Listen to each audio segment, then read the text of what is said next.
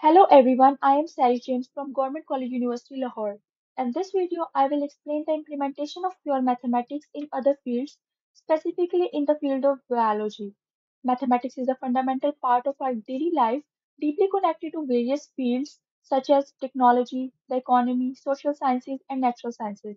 The topic that I will present in this video is application of fractals in biology, modeling natural structures. Fractals are included in the branch of mathematics known as geometry. Let's start with diving into the fascinating world of fractals in biology, where we use mathematical equations to model the complex pattern we observe in nature. Imagine we are in a forest where the beauty of nature's pattern unfolds in front of our eyes. As we look forward, you notice the repeating pattern of trees' branches and the complex designs of leaves and even the veins in each leaf. These patterns are not random but follow a unique and beautiful order that can be described using fractals. Now the question is, what are fractals?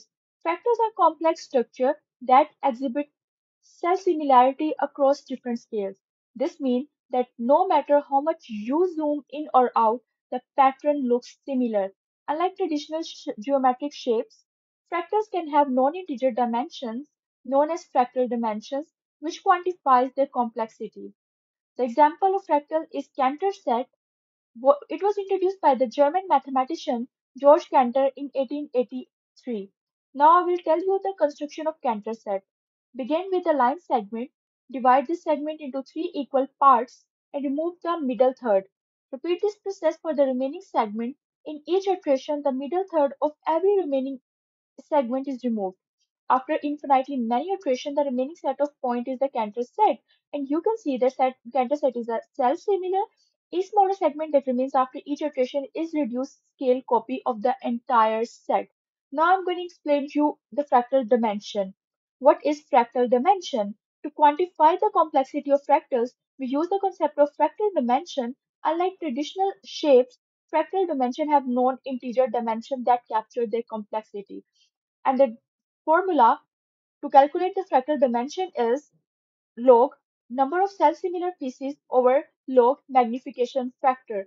Now I'm going to tell you how we can find the fractal dimension of Sierpinski triangle, which is noted by S.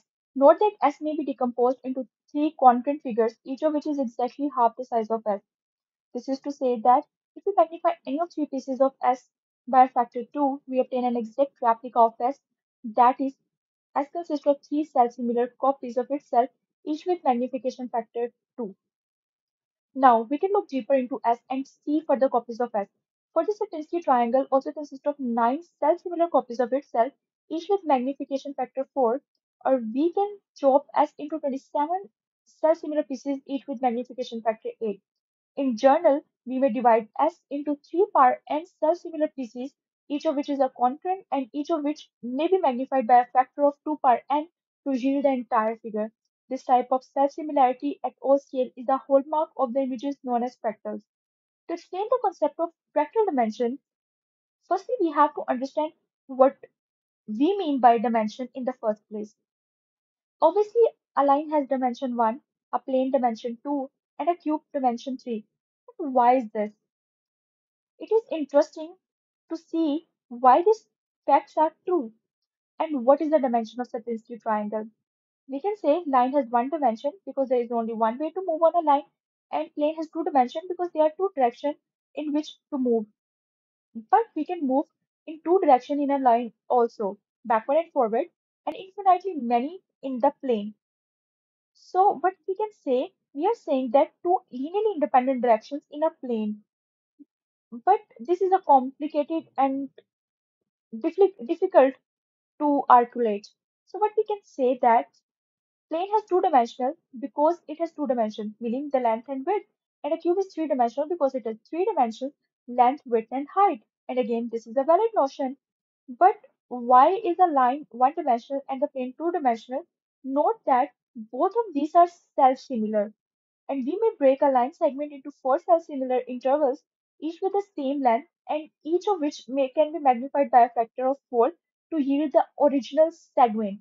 And we can break a line segment into seven self-similar pieces, each with magnification factor 7, or 20 self-similar pieces with magnification factor 20. In journal, we can break a line segment into n self-similar pieces, each with magnification factor n. Scale is different. We can decompose a scale into 4 self-similar subscales, and the magnification factor here is 2. Alternatively, we can break the scale into 9 self-similar pieces with magnification factor 3, or 25 self-similar pieces with magnification factor 5. Clearly, the scale may be broken into n part 2 self-similar copies of itself, each of which must be magnified by a factor of n to yield the original figure. Finally, we can decompose a cube into n part 3 self-similar pieces, each of which has magnification factor n. Now, what is the dimension of Sierpinski triangle? First, we see the dimension of a sphere.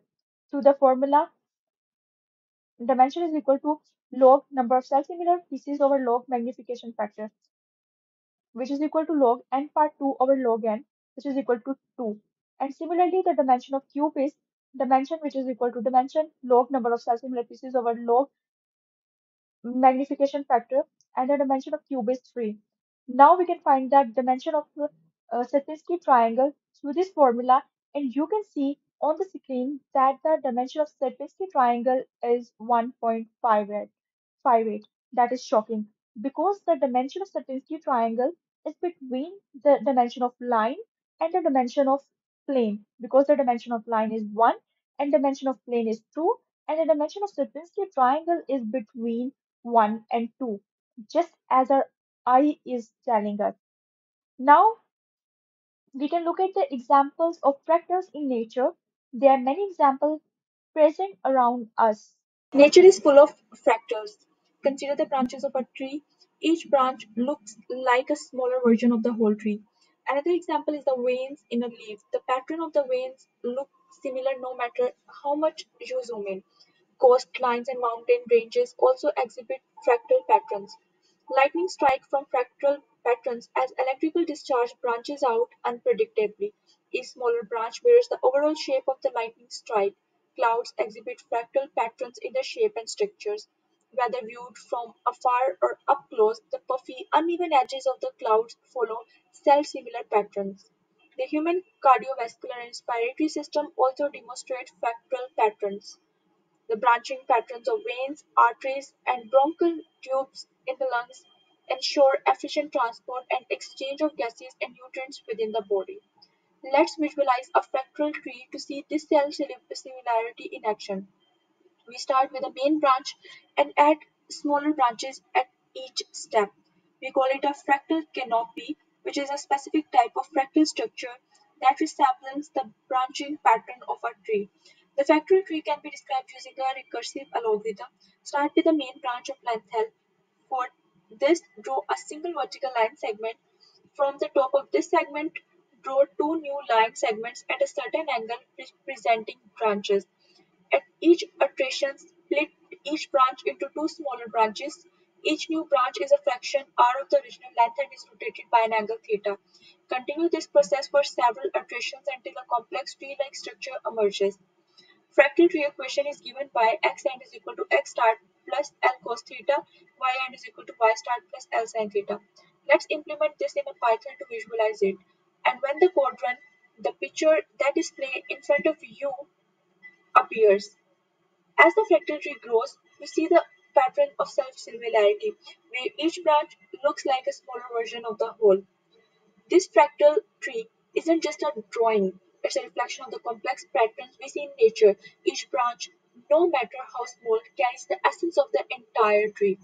In conclusion, I would like to say that our journey through the world of fractals has unveiled the hidden mathematical order within the complexities of nature. From the complex patterns of the tree branches and leaves to the fractal structure in lightning clouds and even within our bodies, we have seen how fractal geometry provides a unique lens to understand and appreciate the natural world.